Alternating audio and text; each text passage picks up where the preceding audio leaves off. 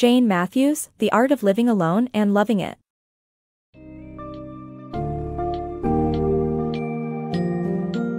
The book, The Art of Living Alone and Loving It, by Jane Mathews sheds light on the challenges and opportunities that come with living alone. Offering relatable experiences and practical tips, the book encourages its readers to embrace their soloist lifestyle and make the most of it.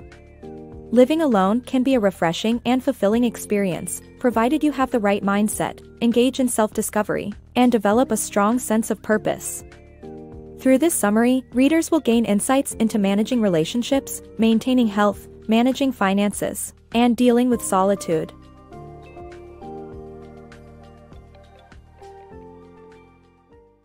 Embracing the solo life.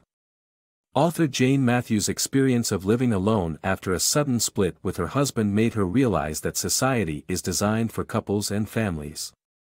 Initially challenging, Mathews eventually turned her solo life into a fulfilling journey that made her feel joyous. She inspires others not to let the stigma of living alone stop them from making the most of it. Living alone doesn't necessarily mean one is alone in the world. Instead, it is an experience that millions around the world can relate to. Though it comes with certain challenges, managing those with the right frame of mind can make it enjoyable. Mathews now leads a satisfying life with herself, and you too can learn how to embrace the solo life with joy.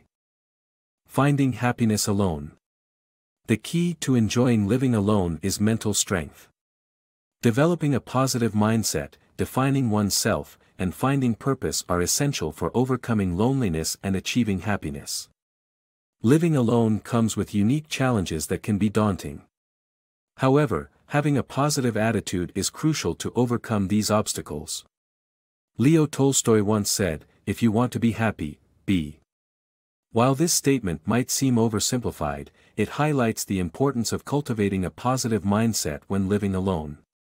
While a positive attitude doesn't make problems disappear, it can help in making them more manageable.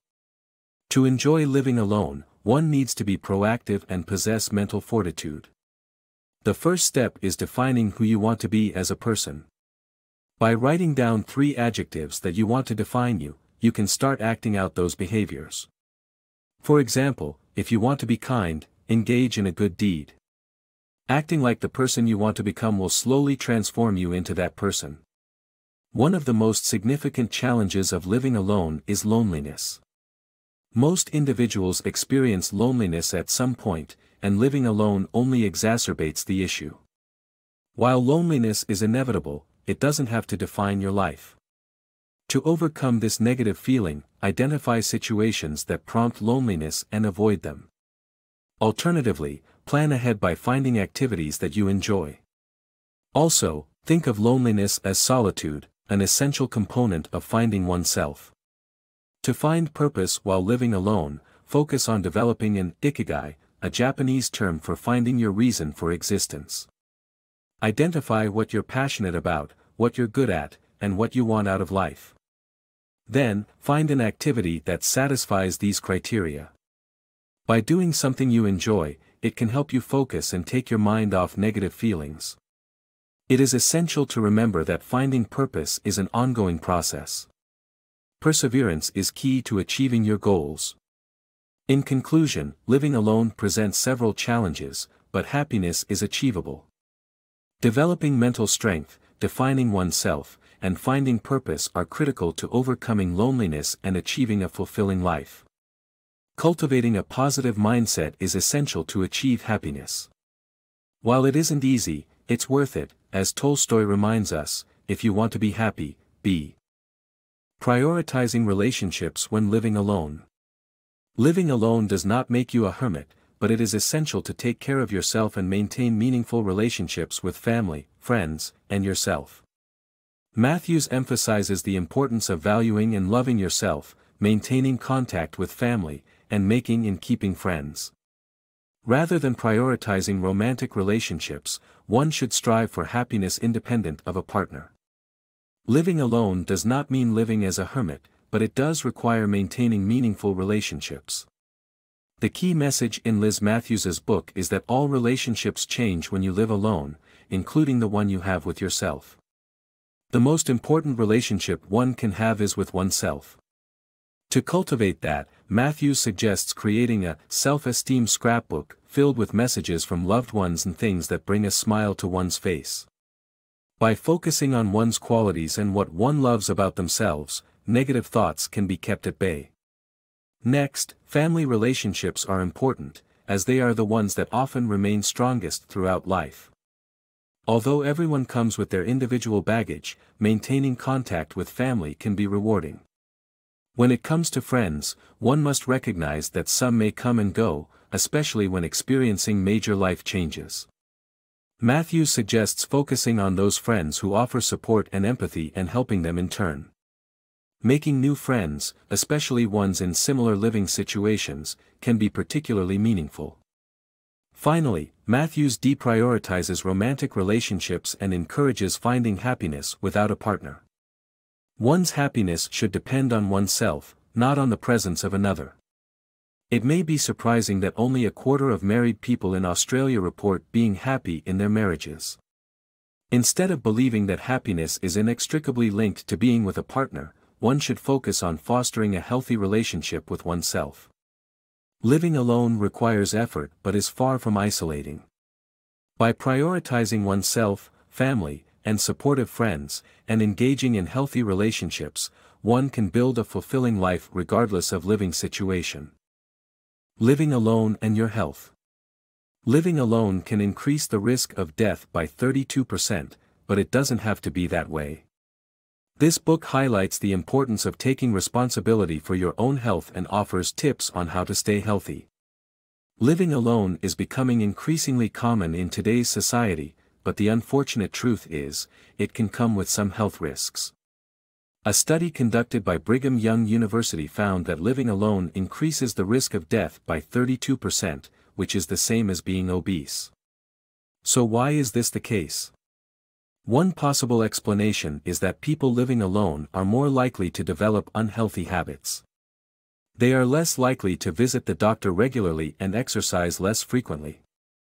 The good news is, these are habits that can be changed with a little effort. The key message of this book is that, as a soloist, you are entirely responsible for your own health. But staying healthy when you live alone can be challenging, especially when it comes to eating well and exercising regularly. The book offers practical advice on how to overcome these challenges. It advises readers to build up a repertoire of healthy recipes that are easy to prepare and delicious to eat. It also suggests finding an exercise routine that you enjoy and sticking to it regularly. Staying on top of your health can be daunting, but it doesn't have to be. By accepting the extra responsibility that comes with living alone and taking active steps to stay healthy, you can live a long, healthy, and happy life. Seize control of your finances. After a divorce, the author realized she had no idea about her financial situation. This inspired her to take control of her finances and feel empowered.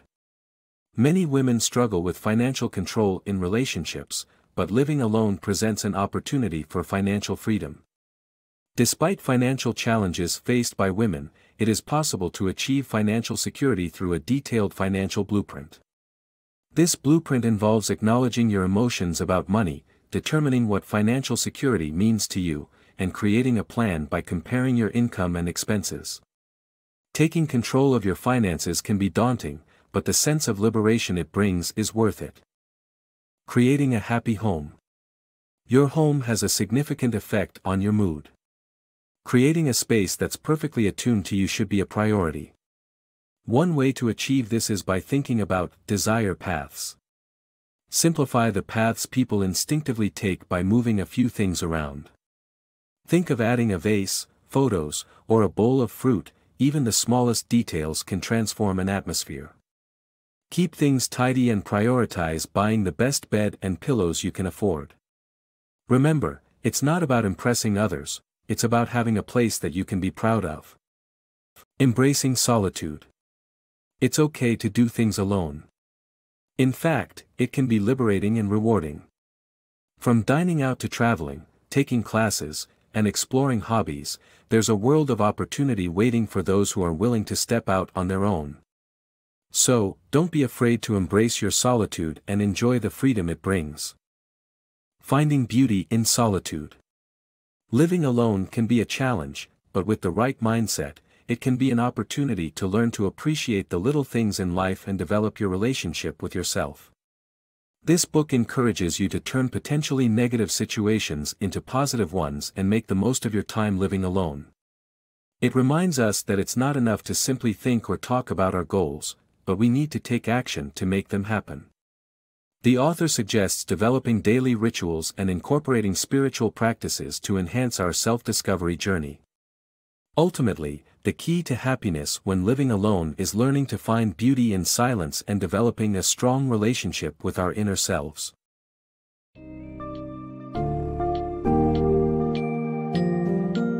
In conclusion, The Art of Living Alone and Loving It teaches the readers that living alone is not a negative experience, but an opportunity to grow and learn about oneself. Emphasizing the importance of having a proactive approach and developing mental strength, the book encourages the readers to find happiness while living alone. This entails embracing the solitude and filling it with meaningful activities, building a strong relationship with self, and taking complete responsibility for one's health and finances. By cultivating this attitude and refining the day-to-day routine, readers can discover the joys of living alone and create a fulfilling life.